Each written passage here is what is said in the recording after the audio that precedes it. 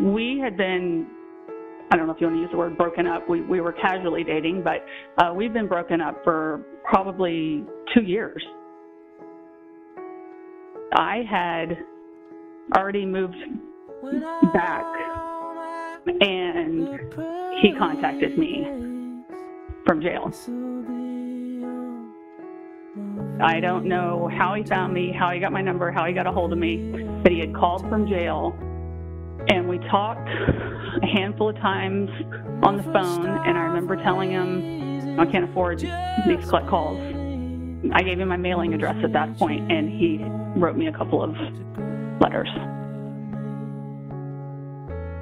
First of all, he told me that he had been arrested for bouncing checks, and that the police was basically keeping him in jail for racial profiling because this was then post 9/11.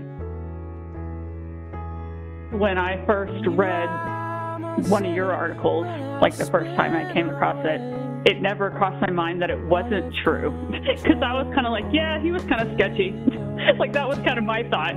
I didn't think he was that sketchy, but yeah, it never really crossed my mind that none of it was true. My roommates at the time thought he was a little sketchy too, but the main reason they thought he was sketchy is because he would sell DVDs out of the back of his van, like bootleg DVDs. So they were always like, oh my gosh, what are you doing dating this guy who sells bootleg DVDs out of the back of his van?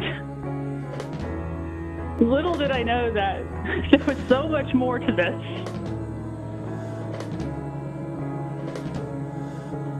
One of my roommates from when I lived in Colorado, we still are friends, we were talking about exes on the phone one day, and she asked me whatever happened to the Egyptian guy.